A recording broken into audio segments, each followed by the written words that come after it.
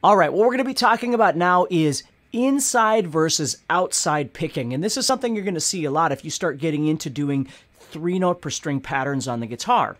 So what we need to understand here is basically when we're trying to play 3-note per string, right? When we do something like this, of any sort of capacity, whatever you might be working on. Usually when you're dealing with pentatonics, you're doing something like this. And you're doing 2 notes on each string. When you do 3 notes on each string, you come into a situation where the pick is going to wind up doing what we call inside and outside picking. Let me show you what I mean. Let's just pick a spot on the guitar and look at this a little bit. So I'm going to go up to the 5th fret of the 2nd string, and I'm going to play 5, 7, 8, 5, 7, 8 like this.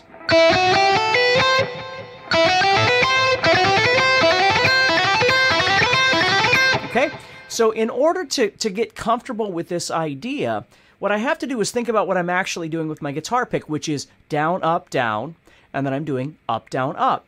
And again, this is just called alternate picking. Basically, what you're trying to do is teach yourself how to just continually keep the pick moving, regardless of switching strings. So as I go down, up, down, up, down, up, okay, what happens is, the hardest part about this for most people is the transition from the 2nd string to the 1st string. So when I go, let's just focus on that for now, okay? So I'm playing down, up, down, up.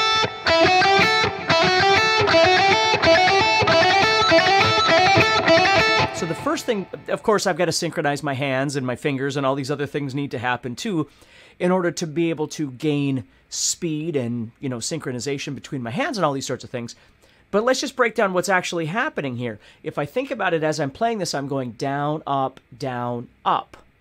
So I'm playing the last note on the 2nd string, which is my pinky. I'm playing it down, and then the first note of the 1st string, which is my 1st finger, is up. So if you think about it, I'm playing down and then up. We call that playing to the outsides.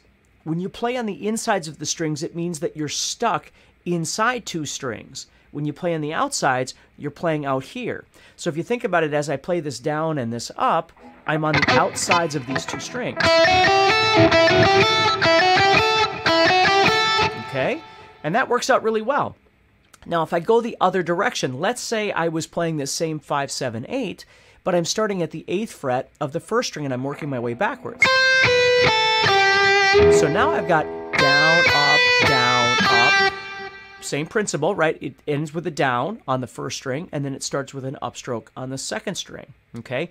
But now if you think about it, as you're doing this, you're doing down and up, so you're stuck in between these 2 strings. You're not playing on the outsides now, you're playing on the insides. And the point I'm trying to make is it's very important for you to become aware of this as you play, because if you're always practicing one direction, like let's just say you're doing this, and you're always practicing going toward the floor, right? As you're practicing your scales. You're always practicing playing on the outsides as you move. Down, down, up. Now watch this right there. When I go down, up, down, and then this next one is an up. So I'm playing on the outsides. Okay? But when I start on this 5th string now on that upstroke, and I continue on,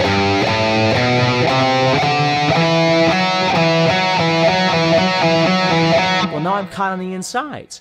So the 6th string and the 5th string starts with playing on the outsides, but because I'm starting with an upstroke on the 5th string, the next 2 strings I wind up on the insides. And then the outside, then the inside, and so on as I keep moving.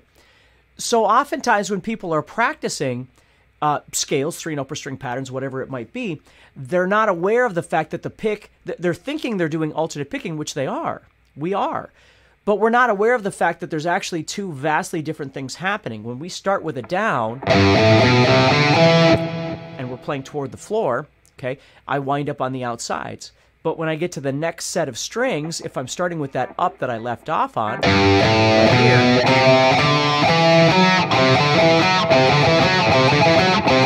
well, now I wind up on the insides of the strings. You see? So it's important to get used to those. Well, how can we do that? Well, one way is just simply practicing what I'm doing right now. I could simply practice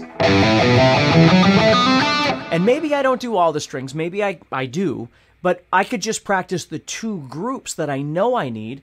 This one, which gives me the outside, and that one, starting with the upstroke, gives me the inside. So if I just practice those two groups together,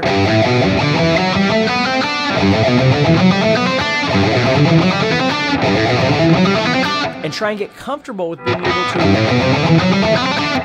feel those two, the down or the outside on this one, and the inside on that one. Now again, you can play 3 strings or 4 strings or whatever makes sense in your head in terms of developing a pattern. Okay, if you want to break it down even more, a really easy way to do this is to simply practice doing what we did in the beginning, which is just move toward the floor playing 5, 7, 8 to develop that outside picking. Now you could even break that down even further. Instead of just playing 5, 7, 8, 5, 7, 8, what we really need out of that is this 8 and this 5, right?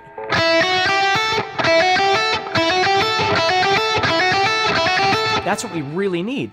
So maybe we just make a pattern. I'm going to show you 2 different patterns that you can practice. One is just going around robin like this.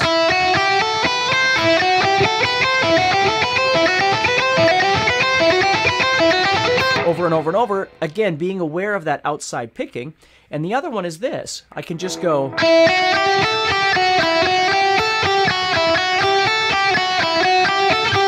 Now I'm doing is playing 5, 7, 8, 5, 8, 7, 5. I'm just returning. So I wind up with 6 notes. 1, 2, 3, 4, 5, 6. 1, 2, 3, 4, 5, 6. 1, 2, 3. So as I start all over again, the picking is consistent, so I'm always playing to the outsides. And then what I used to do is I would take these 2 patterns that I'm showing you right now, and then I would just interchange them like this.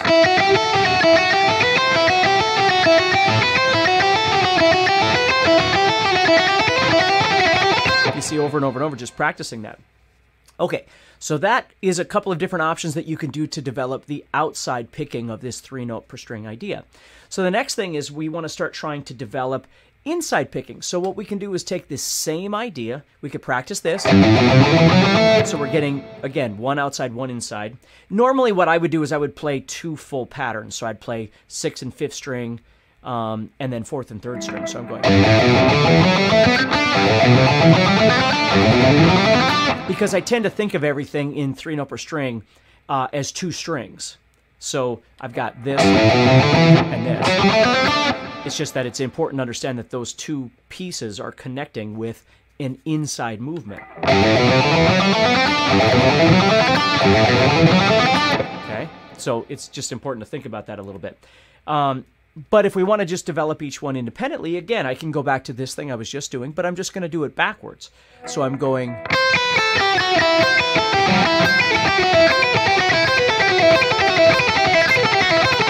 Okay, and I'm just developing, moving down, up, which is the same motion I've been doing the whole time, but just understanding that my pick is now going to be inside those strings when I make the transition from 1st to 2nd string. And how that feels, okay? Now I could do the same idea that I showed you going toward the floor. I could do this. And just make that pattern over and over and over, okay? Or combine the 2.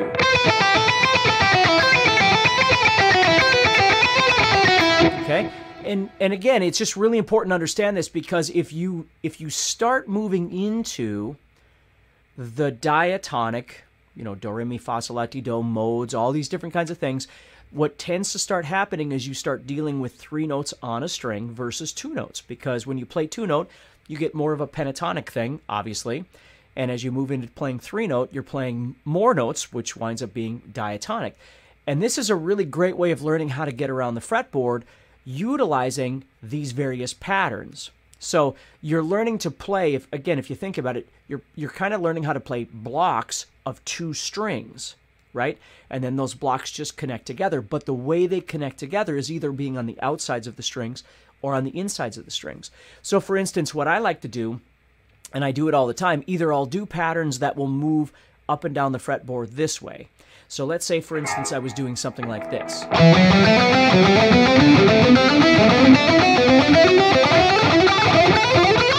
So I'm playing like in G major, right? Or, well, you could look at it any way you want to, but we'll call this G major, okay? So I'm going...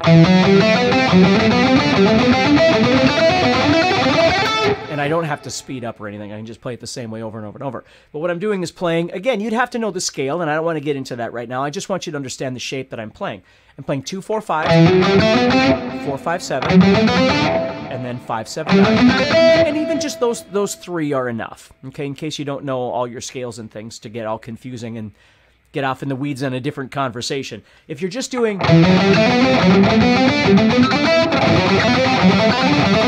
Now, if you think about it, you're going down, up, down, up, down, up. Each time. Okay? So what I'm doing is playing outside. So down, up, down, up. And of course, I could do this all over the fretboard on all sorts of different kinds of strings, sets of 2 strings, right? I could do it here. Again, relative to the scale that I'm playing in. And I don't want you going off in the weeds on the wrong thing. What I want you to focus on is learning how to do this picking and being aware of playing to the outsides or playing to the inside, okay? So what I can do then is take this idea, and obviously if I did it backwards, it's going to be a little bit harder, but it's going to give me the inside idea. Okay? But here's a really cool thing that you can do to develop both of these. Okay? Outside picking and inside picking. What you do is you start off doing the 2, 4, 5 that I just showed you. And then you move up and you play it backwards. So you create like a little square there where you're just going...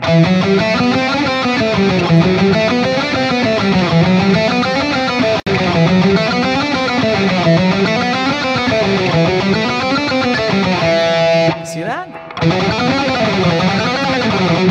So, gotta get the right frets there.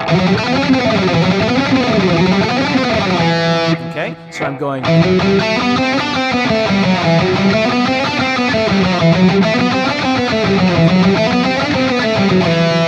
See? So I'm playing outsides on this one and insides on this one. So I have...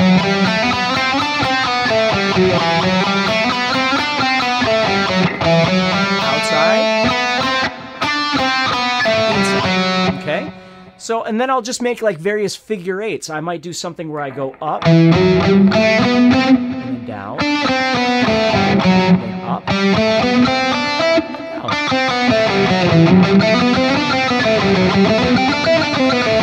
Okay? So again, the big thing with all of this is depending on what kind of player you are, you become attracted to all of these different movements and different things like that, which is great.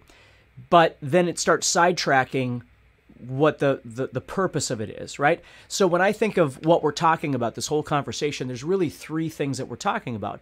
One is the technique of alternate picking. Number 2 is the awareness of understanding inside or outside picking relative to the pattern that you're doing.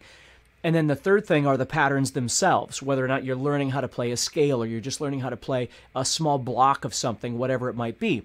And you can see how your brain might go, well, I want to know more about those blocks, and which is great. But now all of a sudden you're not dealing with the element of the picking itself. Now you're dealing with visualization and memorization and maybe some theory and different things like that. So what I want you to be aware of as you're practicing this is, what is your goal? My goal for you is to understand inside and outside picking and how they work, okay? That doesn't mean that that might not lead to another conversation for you or another thought where you want to start learning more about 3-note string patterns or blah, blah, blah, which is great. But don't forget the original idea. If it spawns other ideas and inspires you to do something else, that's wonderful, okay? But understand the purpose of it. So, you know, within the next few weeks or whatever it might be, as you're practicing this, you're further developing that technique so you can use it in your songs or songs that you're learning how to play or just whatever it might be, you know, your improvisation or anything like that.